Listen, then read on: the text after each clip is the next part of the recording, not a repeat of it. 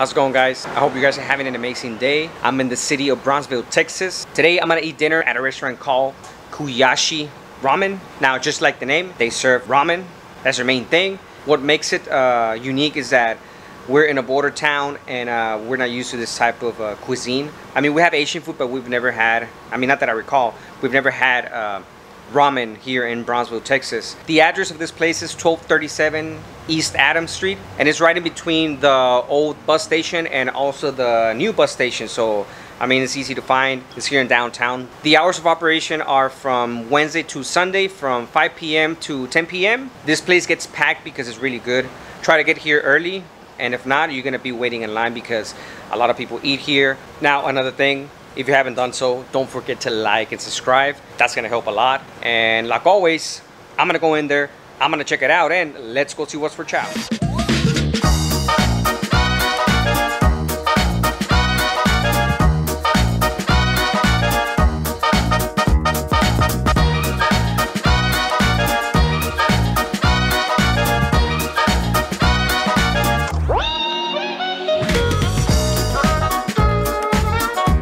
So I got Miss Brianne. Can you explain me the birria ramen? Our birria ramen is the perfect Mexican twist.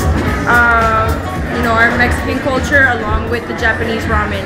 So what it is the traditional ramen. Added on top is lamb birria, and then of course with our traditional white onion and cilantro. What about the chile de árbol? The perfect blend of savory, and it has a lot of flavor. In all honesty, the flavor of the tonkotsu masks all the spiciness. And what's the classic? So to show you, it does have mushrooms on top. So in all honesty, I feel like that's what gives it the, you know, that kick of flavor. Thank you, Brianne, yes, for the time. Yes, of course. I'll be right back. And the food is ready. All right, so I got 3 different ramen plates. I got the birria, chile de árbol, and the shoyu tonkotsu. So that's the classic here. They also got me a aguachile negro. It has raw tuna, it has mandarin, it has lime juice, and it looks really good. I'm gonna try this first. I'm gonna get a piece. Let's get some chow. Super soft. I'm gonna try it out with the mandarin. Let's get some chow. Perfect combination again with the sesame oil, the wontons, and the mandarin and the avocado. Let's move on to the ramen. Next dish is a shoyu ramen, tonkotsu, shiitai shoyu, burnt onion oil, pork, chashu, akitama, scallions, and menama. I'm gonna taste the broth first. Pretty good. Let's get some chow. It is hard for me to explain, but it has a good flavor. Kind of like sweet. Hard-boiled egg.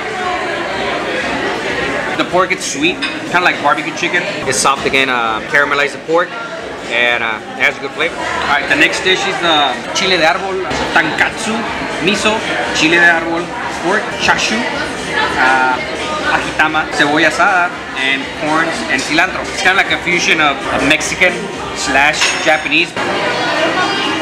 And I'm gonna mix it up. Let's get some chow.